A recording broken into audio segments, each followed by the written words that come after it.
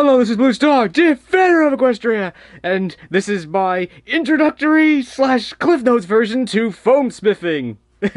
And welcome to my lovely disaster area. I mean, a workshop. What can I say? It's a workshop. It's supposed to be messy. Actually, no, it's not. It's supposed to be clean, but... My regular subscribers are probably wondering what's going on right now because this is not the kind of video that I do. And frankly, I'm still learning this. I'm definitely going to say off the bat, just about everything I'm about to show you I learned from Evil Ted Smith, so you should definitely go check out him and watch his videos because he's awesome! But I'm going to attempt to do this in kind of the way I do best, which is just to do a summary of the basic techniques and the techniques that I really like that I've learned from Evil Ted Smith. And I'm going to do this by making a pair of Snowfrost spectacles for this! Hello, everybody! I'm Starlight Glimmer! This all basically started when, the person who made this plushie also was making me a Blue Star plushie, and, basically I looked at the glass and said, they're pretty good, but they're still really thick, because, you know, they're based off of my glasses, which are really thin. So I said to him, oh, I'll make some out of Eva foam. And then he asked me, oh, could you, like, show me some lessons or show me how to do stuff in Eva foam? He's like, I figure... Okay, so I'm going to use this as an excuse to try to do a video like this, which I've been kind of wanting to do for a while, but still kind of learning this, so I'm sure this video will go horribly wrong, but hopefully you will still learn something. In some ways, that's sort of the first lesson when doing foam smithing and making things like this, is that, you know, the first time you make it, it may not go right, and you're going to have to redo it again. I have a saying from model airplanes, don't force a bad landing, that if you're just way off, just go around and try again. And it can be kind of hard. It's like, I spent all this time on this part. I can't just give it up. And sometimes you have no choice. You have to make it work. But sometimes you just gotta say, this part's no good, or, oh, it could use a little bit more curve. It's a little bit too long, or a little too short. I have to do it again. And then you'd make it again. Then it's good. So, yo. So anyway, before we get going, things we'll definitely be needing. X-Acto blades. I prefer ones of different sizes. A box cutter for cutting the really thick foam. Something that's good to have is a sharpener to sharpen the box cutter. A Dremel or a other similar rotary tool. By the way, this one's cordless. A lot of them are cords, but I do find that the cordless one is definitely a huge plus. And it's definitely a good idea to get one of these, a self-healing mat for cutting on. I am going to make a pair of spectacles like this for this plushie. There's parts of me that almost think I could almost just cut out this image, maybe shrink it down a little bit and just cut that piece of foam out and then I'd be done. But I'm going to try to show the quote-unquote the foam smithing way of doing this, which is that I'm going to actually make a template of this ridge, and then I'm going to cut it out with foam. Images. Definitely get images of them, and in ways, yeah, make them as big as you can so you can see all the details. It's like, it doesn't look that hard until you actually look at it and realize, when I first looked at this, I thought this piece was just straight, but oh no, this piece is actually slightly curved. It's not massively curved, but it's curved a little bit. And definitely look at it from multiple angles. I mean, from here, there's no surprises. But definitely learned when doing my OC that, for example, I used this image as the beginning of my OC. And the problem is that I made mine straight. Because of this image, they sort of look straight. I mean, I know that in the end, I think I did mess up regardless, but yeah, from this angle, it kind of looks like they're straight, even though they're really not. It was only when I looked at this image, and like over here, you can clearly see that they're curved. So yeah, get multiple images from multiple angles, and definitely look at everything before you start designing, because you want to learn these things before you start making them. Again, I could sort of just cheat. I mean, this is relatively simple, that this is just basically two circles and a connecting, I was gonna say bar, or piece that goes across. I could almost do this by just simply cutting a straight piece and just bending it, but again, I'm gonna make a template of that. So let's get to that then. Because this is a plushie and I don't really want to damage it, so I'm gonna put this piece of wax paper over it in a minute. So what I need now is I need a little bit of aluminum foil or tin foil or some other kind of crinkly material that you can use. Because what we're going to attempt to do is cover the area that I'm interested in with the aluminum foil, and then cover it with duct tape. So again, I'm going to take this and put this under here.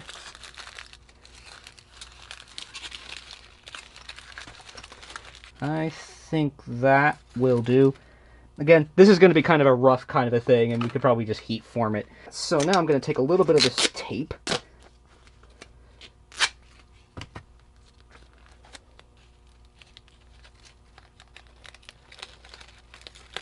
Oops. I think I'm going to put another piece on to make sure that it holds that shape.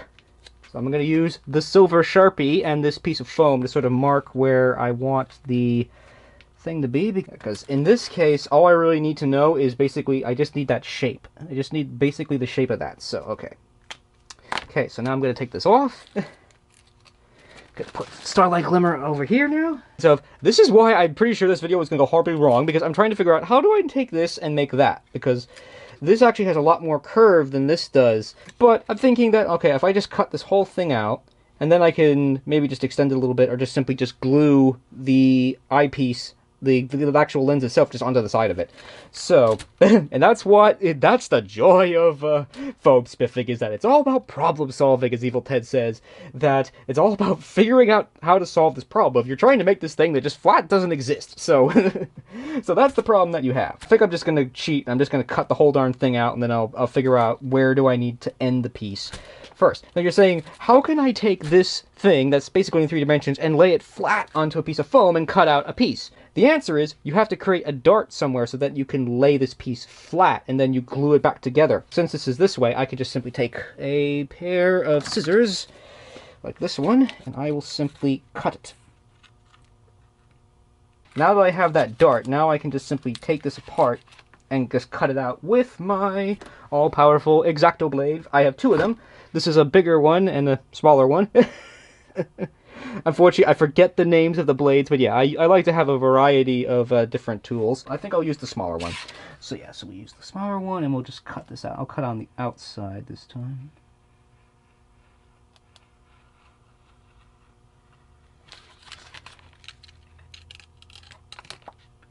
And that is actually our little template. I mean, this is a case for making something really, really small. Normally, I make really, really big parts. Like, this is a template for basically a piece of armor. So, so it's kind of unusual. But again, it's like, okay, so, but we're going to keep going down this road, and we're going to see if it works out or not. So, which again is sort of almost part of being a folk smith, is that you just got to just try it. And if it works, yay! And if it doesn't work, try it again and find out. But and try something else. But at least you've learned something. I think definitely another rule when it comes to foam smithing is, when in doubt, just try it. Because you won't learn anything by not trying. So now that we have our little template ready for cutting, we need some foam. And what kind of foam? And this is the kind of foam I use. It's called Eva foam, and it comes from a variety of places. You can get it from 1 of 2 places. This is from TNT Cosplay. Ta-da! TNT Cosplay. And the big plus of this is that it's smooth on both sides, which is a huge time saver. Because the other alternative is to buy something like this, which obviously I've cut. It's basically floor mat foam. It's the same kind of material, but you can get this at places like Home Depot or those sorts of things, and they're basically either part of floor mats or these sort of like tile things. They usually only come in one. I think they might come in a variety of thicknesses, but generally there's just one. But these are a little bit more readily available. Like, you can just go down to the store and just buy some, whereas with this you have to order it, and it might take a couple days for you to get it. And unfortunately, yeah, they only ship within the continental United States, because shipping giant boxes of foam or anything is just really expensive, and the shipping will be way more than the foam itself. So anyway, I believe that this is 4mm, and I am going to just simply take, to make things a little bit easier for me, I'm just going to take my box cutter. And when you go up to like the much thicker things like this, the 10mm, you definitely want one of these, but I'm going to use this basically to cut this. Just cut a little piece so I can get this a little bit smaller, a little bit more manageable than having this giant roll. So when cutting foam, basically what you want to do is you want to make sure the knife is touching the table so that you know you're cutting all the way through. And then keep it level, and then just pull. And that was not too bad. The key to cutting foam is a sharp knife. So you need a sharpener like this. I mean, I'm not so sure if my technique is correct, but I sharpen it like this. I point at 45 one way. I do 45 the other way. And I will be including links to these things. I'll be including Evil Ted's links, because he actually uses them to basically fund his videos, and I want to support him, so yo-ho. Now that we have our foam, there's basically 2 choices. We could either just take this and just put it on there and use the silver Sharpie and just draw it out, or you can put it on a piece of poster board and draw it on here, cut it out, and then put it on there, which is generally a better idea, especially if this is a template that you're going to be using over and over and over again. But I think in this case, I'm just going to just put it on. I'm not going for absolute precision on this one, which sadly I think I really do. So, so now I'm just going to take my Sharpie. Make sure you put that you mark where that little dart is. So now we just take this off. It's like, definitely make sure you mark these little darts, because that's really key to making this work. So there's our part. This didn't come quite the way that I was hoping for. So I'm going to use the all-powerful Dremel. I could just use some sandpaper, but I think just a little blast on the Dremel or other suitable rotary tool, as they're called. And that should take care of that. Definitely, when using rotary tool, definitely start slow and work your way up, because the Dremel has the ability to basically just burn through this on its highest setting like it's nothing. So, especially when you're doing stuff like that. So, at first I thought, this isn't really working, because that's barely curving at all. Yeah, definitely that dart I made wasn't big enough. Just make that dart just a little bit bigger, using the X-Acto blade. Just make the dart just a little bit bigger. Okay, so now I've widened that a little bit. I think that's not great. That's not spectacular. But then again, this is not going to be a spectacular piece. It's not like some pieces where like you're making a helmet. So, but still, that's the basic idea, is that you put a little bend in that. So now that that matches, relatively, again, we'll probably just heat form it a little bit. Now that I have the piece here, now I can see approximately where I want it to go. So I want it to be about there and about there. So now we have our little piece that we're ready to glue. So let's talk about glue. In this case, I'm going to use this cyanoacrylic cellular, otherwise known as CA, more commonly referred to as super glue. The advantages of this glue is that it basically dries really, really fast, and it's really simple to use. You just put some on, you wait, you hold it for like 10 seconds, and then it dries. The disadvantages of this stuff is pretty nasty, and it definitely creates lots of fumes, and using it in large quantities would definitely be a good idea to use, almost in a way, a respirator. Or you use this for like add-on parts or details and things. For much larger pieces, this stuff, barge, which is basically contact cement, is a pretty good choice, because I always like to think of this stuff as like liquid rubber. You have to let it sit for like 5 minutes, or you have to use a hairdryer or to basically accelerate the drying process, and then you put the two parts together, and now they're basically joined by almost what's like liquid rubber, and it's much more flexible, and you can get this stuff in big, huge cans and stuff, and it's, I would say, much more suitable in general for like costuming and stuff. Things are going to be moving. Certainly, like, if you need to apply lots of glue everywhere, I think this is a good glue. I must admit, I'm still learning how to use it, because it is a contact adhesive, and it's a little bit different. You just don't put it on and just stick the part together like you can with CA. But overall, I think this is a pretty good glue, and it almost feels like, when in doubt, barge. But still, whatever glue works for you. Another kind of glue that a lot of people like to use is hot glue. I must admit, I'm not really a fan of hot glue because, well, it's hot and it burns you and it's stuff. So, I mean, you should always be wearing gloves when working with glue, because, like with CA, if it gets on your fingers, it'll like make your fingers really hard, and the only way I know how to get it off is with nail polish remover, and even then sometimes it won't come off and it's just annoying. But with this stuff, you get it on your fingers and it really gets stuck. It's like, ah! The advantages of this is that you just simply take one of these sticks, you put it in here, you let it heat up a little bit, you squirt it on the part, you take the two parts, you put them together, and you let it cool a little bit, and now it's done, and you're done. Kind of like CA, which is, you know, a much more quicker kind of a glue. The disadvantage is that it's hot, and if you get it on your fingers, you could burn yourself. I mean, I kind of burnt myself pretty good one time. It wasn't like I had to go to the emergency room or anything, but it wasn't pleasant at all. Oh, it hurt for like a couple days, so yeah. But of course, whatever works for you is what works for you, and that's fine. There's, in a way, no wrong ways to do stuff as long as it works. Now, the last kind of glue I'm going to talk about is 30-minute epoxy, one of my personal favorites. I almost think of it as a structural glue. How this glue works is there's a resin and a hardener. You mix both in equal amounts, and then you put them on the part, and then you push the parts together, and you somehow hold them there for at least 30 minutes, and after that, the glue basically hardens. Yes, the glue is technically dry in 30 minutes, But this glue works on basically a chemical process, which means it has to cure, and that process takes a full 24 hours. So if you want this stuff to be rock solid and strong, you have to take that part and leave it for a full 24 hours. So if you have to sit there and hold this, don't use this glue. But if you're trying to glue something strong, look, I used it on the buttstock of my blaster because that part had to be really physically strong, because literally the blaster was going to be up against my shoulder, so that part had to be very strong. And that's the kind of thing you use this stuff for. Now that we've gotten that out of the way, because I'm sure some of you are wondering, why are you doing this? Why don't you just glue the darn part together? Come on! The purpose of this video is to sort of give you an overview of all these kinds of things so that you are better equipped to make the kind of decisions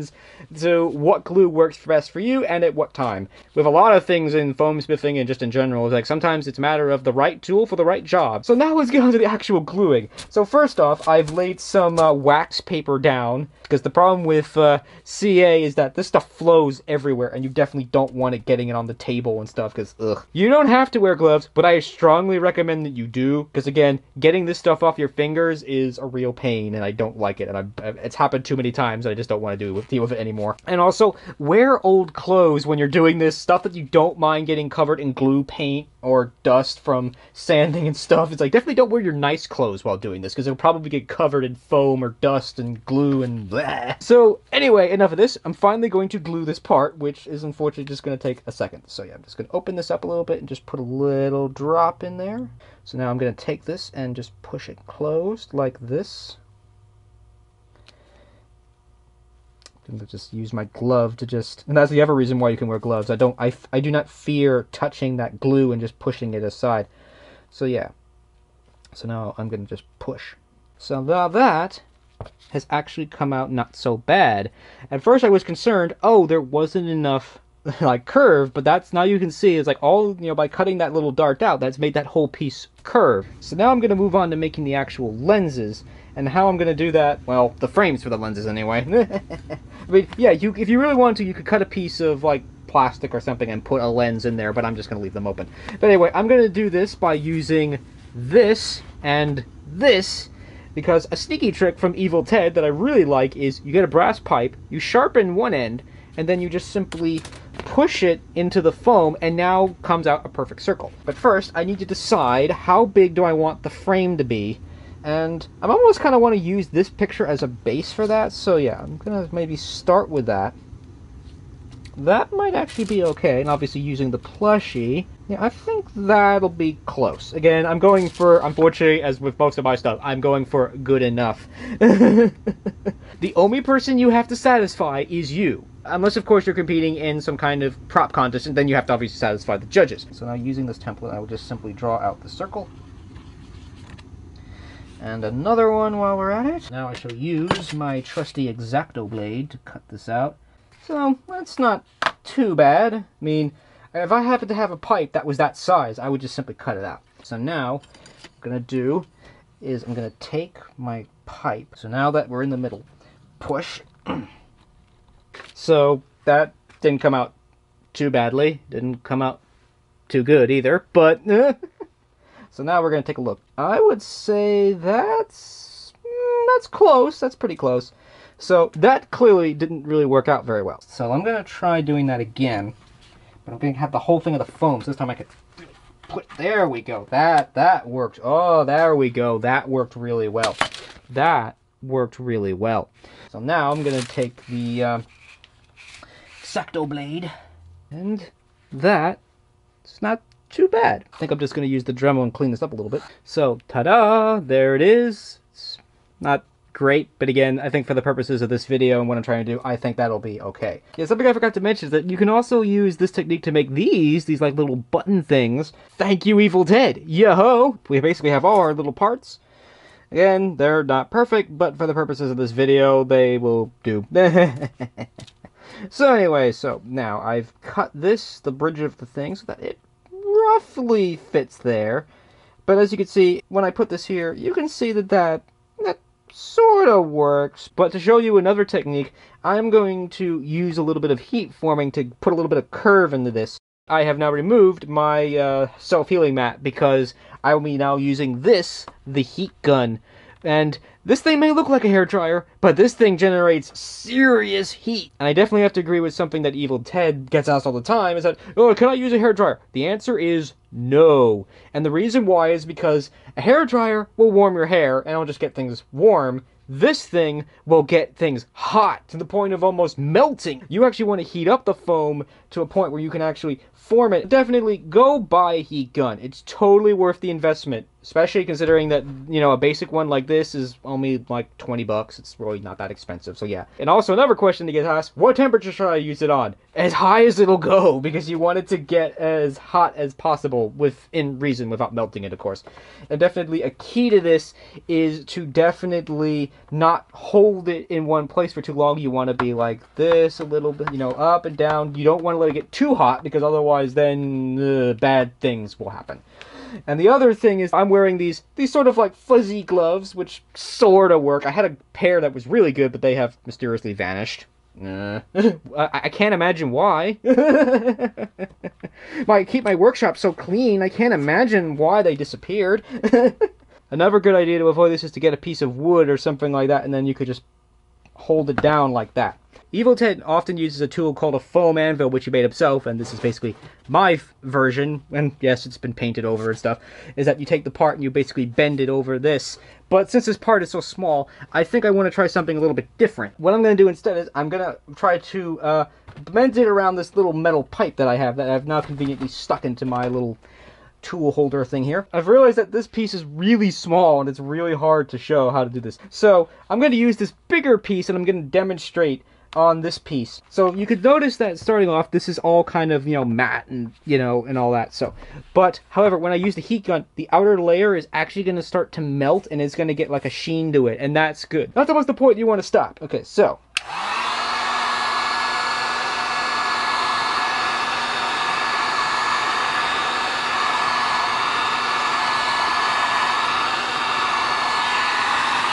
and you want to do it on both sides.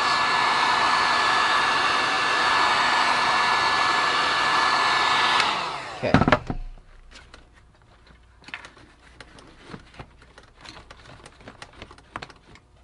See? Now this foam is now holding its shape. If I just try to take it like this and just bend it, it doesn't really hold it. It's already cooling off. So yeah, so that's the basic process of heat forming.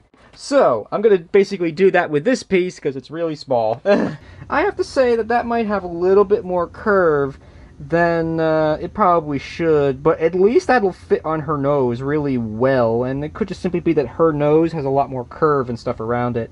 So I think I'm just gonna run with that, and again, for the purposes of this video, that shows basically how the heat forming process works and all that. So I like that, so I'm satisfied with that. So now the final step is simply gluing all these components together, which I will once again do with a little bit of CA. As soon as I get it open. Oh, there we go. That's the one big thing I don't like about CA as well, is that unless you seal it really well, is that that glue gets all over the place and then it seals the thing up and you have to cut it open and stuff and Alright, so just there they are glued together. We'll have to wait a little bit for them to dry before I try putting them on the plushie.